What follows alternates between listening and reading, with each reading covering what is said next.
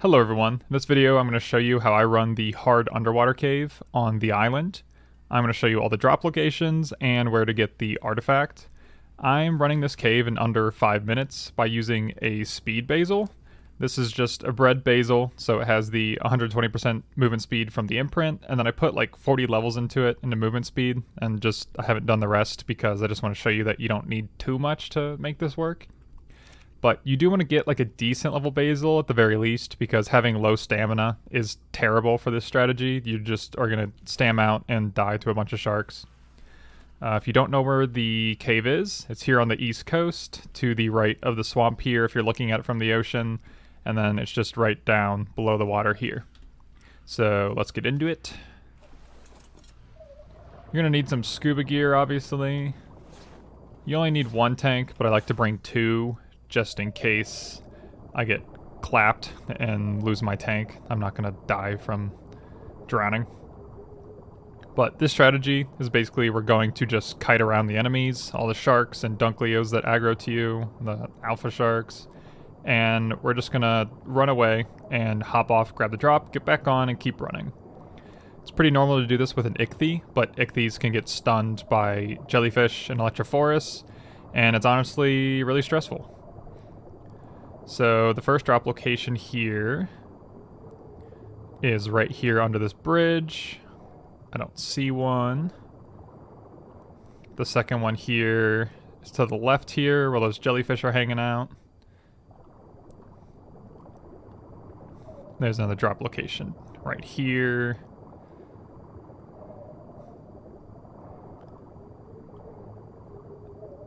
And then there's a drop location right here. I'm not finding them yet. And then down on the ground here, I'm not exactly sure. I think it's somewhere around here, right past this rock. There'll be a drop. And I'm pretty sure I know all the drop locations. I could be wrong. There's always 3 drops that spawn in this cave. I've never seen 2. It's just... But I just learned of this drop here. I've ran this cave a ton, and I've never seen that happen, so... I'm gonna kite around these piranha. Luckily we didn't get really aggroed by those sharks over there. They didn't follow us around, but... It really wouldn't have mattered, because I'd just be kiting them just like this.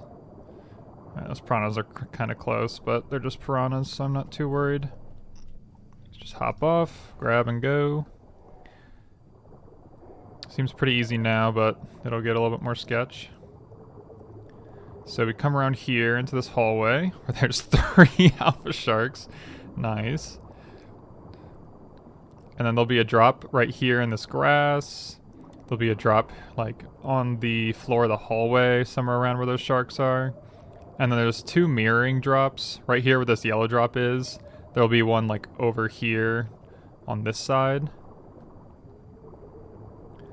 And now I'm gonna swim by the drop. It's definitely always good to do, because, you know, sometimes stuff spawns in walls in ARK caves. So that'll aggro it to you, and then we're just gonna do a nice little lap. And the one good thing about the basil, also opposed to the ichthy, is that when you get off the basil, you just like pop up right where you were sitting. The ichthy just launches you to the side so fast. And then you have to swim back to it. And it's really rough. Like if I got launched there, then those alpha sharks would have caught up to me. No problem.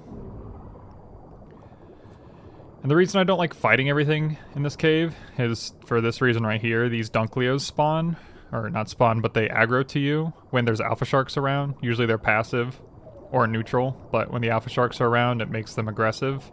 And they take forever to kill because of the alpha boost and the natural armor that they have. So if I'm not mistaken, the last drop should be here. Down in this hole. This is also where the artifact room is. Yeah, there's the last drop. This is the hardest one to get, because this is such a tight hallway.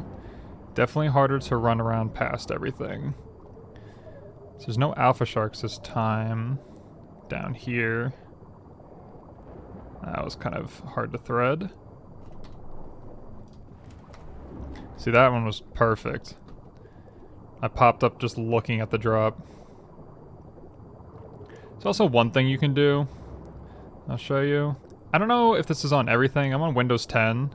But when you open Were they in the walls or just hiding in that little crack right there? So I'm kind of nervous about grabbing the drop here. Not the drop, but the artifact. Alright, everyone else stopped aggroing to me. Let me make sure I'm not going to get clapped. Okay, sorry, I was flipping around. What I was trying to say is that your mouse is in the last location you left it. So if you open up your basils menu and put it over the transfer all, then you can just have it sitting there waiting for you when you open a drop. So like that, close your menu, and now when I go and grab this artifact, it'll just be right there. I really don't need to do that for the artifact because there's only going to be one thing in there anyway. So we're going to be real careful here, sprint over here. Grab that, it's on the transfer all. Now I got to get up and around before I get trapped in this corner. But yeah, no problem. So that's another little trick you can do to make it a little bit faster. I'm on Windows 10. I don't know if that is the same on everything, but it's a nice little trick to have to make it a little bit quicker.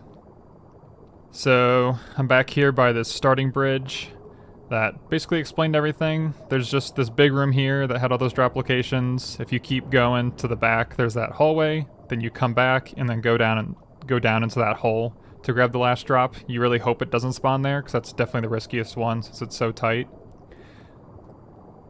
But I'm sure that if you came in here with a couple bred squids that were mate boosted, you could get through here just as fast and actually a little bit safer.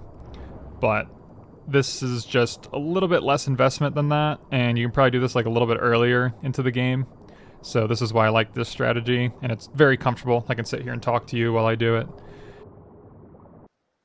Okay, so that was the hard underwater cave. That really took no time and would have been even faster if I wasn't talking about it and showing you things. I think it's a pretty good strategy, and I haven't seen other people talking about it on YouTube, so that's why I feel like sharing it. If you want to see other tips that I have, go ahead and subscribe. And also, if anything changes in ARK Ascended or ARK 2, well, I guess the island won't be on ARK 2, most likely, but I'm going to be sharing tips. I'm going to keep uploading videos. Subscribe if you want to see those. Like if you liked the video and this helped you out. And comment down below if you have any questions or just anything you want to say. See you later.